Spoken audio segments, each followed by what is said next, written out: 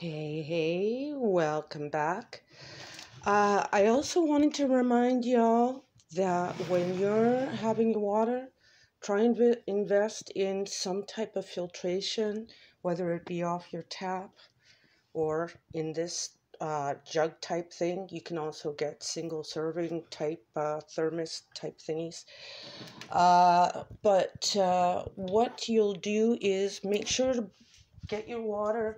You can take it from cold running water, preferably in the midday, not through the very early morning or night. It seems to taste like chlorine in my opinion. So anyway, you're gonna boil up your water well. Then you're going to, like I said, put it through your filtration system. I personally am currently using the Brita.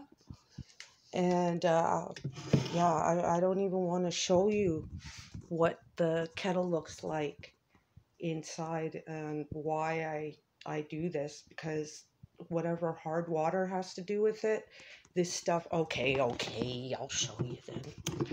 Gosh darn it. But the hard water, this is not hard water. I don't know what the freak this stuff is. I've never had my kettles and my stuff look like this. So I don't know what this crap is.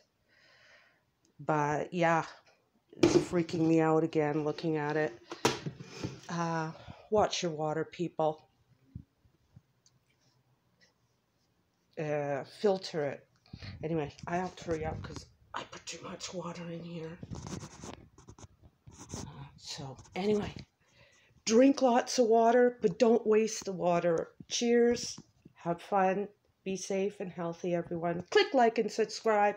Hit that notification bell for any upcoming videos of me being silly or sometimes being informative like I am now and telling you don't drink tap water. Thanks. Bye.